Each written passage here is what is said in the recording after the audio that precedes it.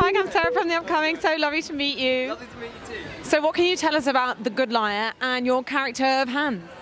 Well, I mean, my character is sort of a plot point in the film. There's not much I can tell you about Hans apart from he's not a great guy. He's not a great guy. I tell you about the movie. It's a good film. It's, practically all I could say. But yeah. So yeah. And what about sharing a set with the screen greats of Helen Mirren and McKellen? At first, I was terrified, and then very easily sort of like soothed into it very quickly. It was quite a surprise when I first met them. I was very tense and just disappeared.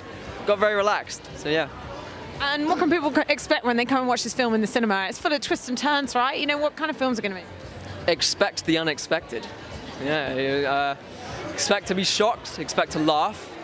Maybe cry a little bit.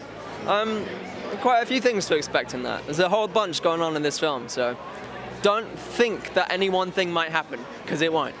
It never happens that way. And can you tell us what you might be working on next after this film?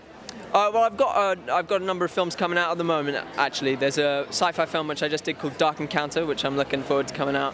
But I've had to take it kind of easy these last couple of years. I was supposed to be going to LA to shoot a TV show, but we had to delay that. Yeah, so mainly it's just projects coming out at the moment. Yeah. Amazing. Well, lovely to meet you. Thank you so much. Thank you. Thanks.